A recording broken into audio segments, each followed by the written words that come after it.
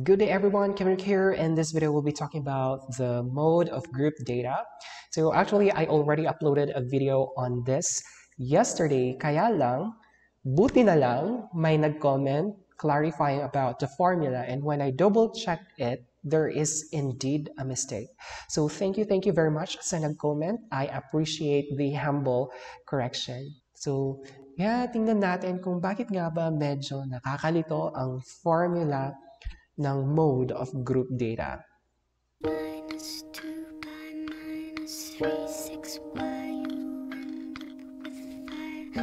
So mode is the most frequently appearing value in the dataset, or yun yung value na pinakamarami sa dataset.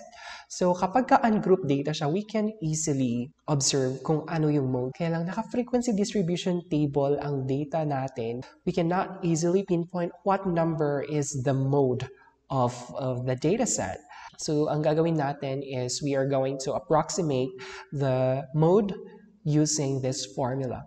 Okay, so the mode of the group data is equal to the lower boundary of the modal class plus d sub 1 over d sub 1 plus d sub 2 multiplied to the class size.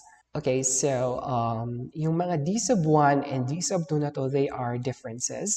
And when we say differences, subtraction ang involved dito. So yung video na in-upload ko previously is baliktad yung d sub 1 and d sub 2. Okay, so ganito siya dapat. Okay, so let's have an example.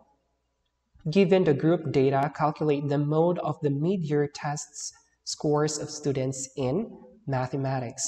So the first step is to add one column for the lower boundary. And what did I tell you about the lower boundary? Lower boundary is subtracting 0.50 from the lower limit of the class interval, okay? So yung lower limit natin dito sa class interval na to is 16. To get the lower boundary, we subtract 0.50 from 16. So doing that, we will be having an answer of 15.50. So lower boundary of this class interval is 20.50. And so on. So we're going to complete this column. Okay, so bakit nga ba natin kinukuha yung lower boundary? So actually, itong lower boundary kasi, yung 20.50 na to, it can be rounded to the lower limit, which is 21. So tinatawag din tong true class boundary, and this is the lower limit of the true class boundary. Okay, so after completing that lower boundary column, we are going to identify the modal class. And if we are going back to the formula, the class with the highest frequency is the modal class. Alin ba dito yung class na may highest frequency? So we are going to look into the frequency column and tingnan natin yung value na pinakamalaki. And obviously, that is 14. So the modal class here is this one. So after identifying the modal class, i-identify na natin yung mga components ng formula. So sa formula, kailangan natin yung value nito. So ano bang lowest boundary ng modal class? So ito ang ating modal class. Yung lowest boundary is 25.50. And then we are going to identify the d sub 1.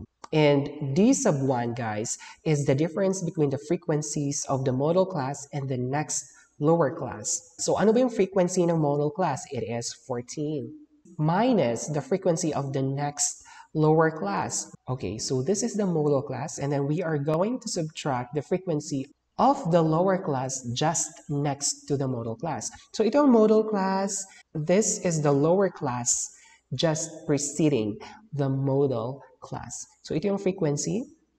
So this will be D1. So that is 14 minus 7. And D1 now is equal to 7.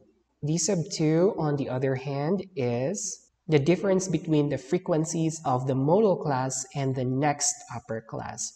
So balik sa table, frequency of the modal class and the next upper class. So ito yung modal class, the next upper class is itong 31 to 35. So that is 14 minus 8. 14 minus 8 is 6. Okay? And then yung mga kailangan pa sa formula is yung class size. And class size can be obtained simply by counting. So class size, yan yung kung gaano kalaki or kalawak yung ating class interval. So pili ka lang ng isang class interval. Actually, paparehas din lang naman yung class size ng mga yan. And then we're going to count from the lower limit to the upper limit. So let's say this one. It's like this, okay? So yung class interval niya, this is how we obtain it. So 16 is the lower limit, right? 16, 17, 18, 19, 20. Okay, so from 16 to 20, yung class size natin is 5. So ganun ang pagkuha ng class size. Sometimes, pinagpapalit ng iba yung d sub 1 and d sub 2 kasi there are times na yung given na FDT is naka-arrange in descending or decreasing order. Kung mapapansin nyo, yung sinolve natin kanina, yung mga class intervals are naka-arrange from lowest to highest. So naka-arrange siya in increasing or ascending order. Kung ito kasi ang isolve natin, di ba ito yung modal class, yung magiging d sub 1 natin is ito. Okay? Bakit? If we're going back to the formula, D1 is the difference between the frequencies of the modal class and the next lower class. Ito ang modal class. Ang lower class just next to the modal class is 21 to 25. So sometimes napagpapalit talaga nila yung D sub 1 and D sub 2. So please don't be confused. Basta yung D sub 1, iyan yung difference ng frequency ng modal class and the next lower class, mas maliit, lower class, okay? So lower class, 21 to 25 is lower than 26 to 30, okay? Tingnan mo dito, 21 to 25 is lower than 26 to 30. We're talking about the values here. Dito hindi natin tinutukoy kung ano yung nasa taas or nasa baba, kundi tinitingnan natin yung values sa ating class intervals, okay? Alin ba dyan yung mas mataas, alin yung mas mababa. Okay, so now we're ready to substitute. So, substitute natin yung mga components ng ating formula. So, LBMO here is 25.50 plus D sub 1 is 7. D sub 1 is 7 as well. Plus, yung D sub 2 natin dito is 6. Multiplied to the class size, which is, kabibilang lang natin kanina, that is 5. Okay? So, ito, pwede ko na siyang idiretso sa calculator. Pero sabi ko nga, kung may doubt ka sa calculator mo, you can do it step by step. So, pwede mong isolve muna yung nasa loob nito. And then after that, you're going to multiply it to 5 and then you add it to 25.50. Pero sa akin, mas madali yung idiretso ka na lang lahat sa calculator. And so, yung sagot doon is 28.19. Okay, so the mode of that group data is 28.19. There you have it, guys. That's how we solve for the mode of group data. So first, you add an additional column for the LBMO. Next, you're going to identify the modal class.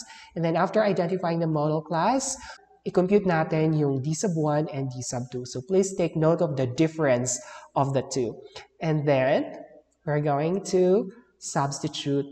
And then after that, we're going to identify the other needed components for the formula, then substitute, and then input na lang sa calculator. So hindi siya mahirap, maproseso lang siya, and please don't get confused kina D sub 1 and D sub 2.